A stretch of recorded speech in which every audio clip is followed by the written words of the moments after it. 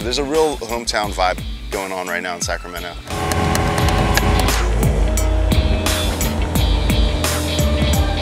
I'm painting the A. I'm going to do some trees. I'm doing the first A in the word Sacramento. I've got the letter T. I really think this mural has the potential to be a Sacramento icon.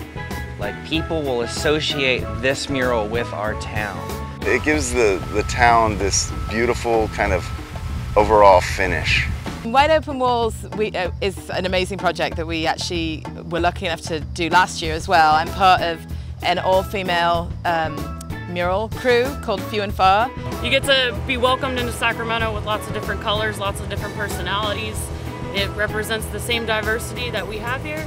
10 letters that spell out Sacramento, but it's also 10 unique paintings by all unique artists, some of the best artists in town, I would even say in the country. I think that the choice to write Sacramento was perfect. What was nice is there wasn't any sort of guidelines as to what we had to do, so we could all be free as artists to paint kind of what we wanted to paint.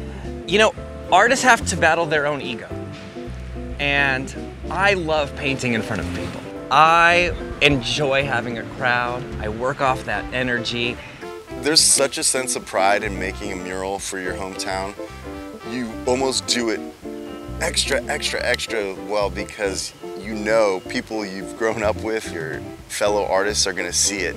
I know I have to do a great job because my sister is gonna see it every day because she works on campus. To me, being able to not only paint a mural in my hometown, but also at my university.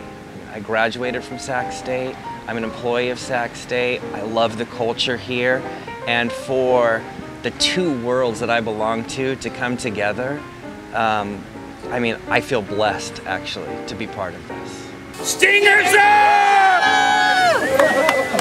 You know, I've put a lot of blood, sweat, and tears into my trade. And to be able to share that with the public on this level just like feels really good. It feels like not only an accomplishment, but like I'm giving something back to the world.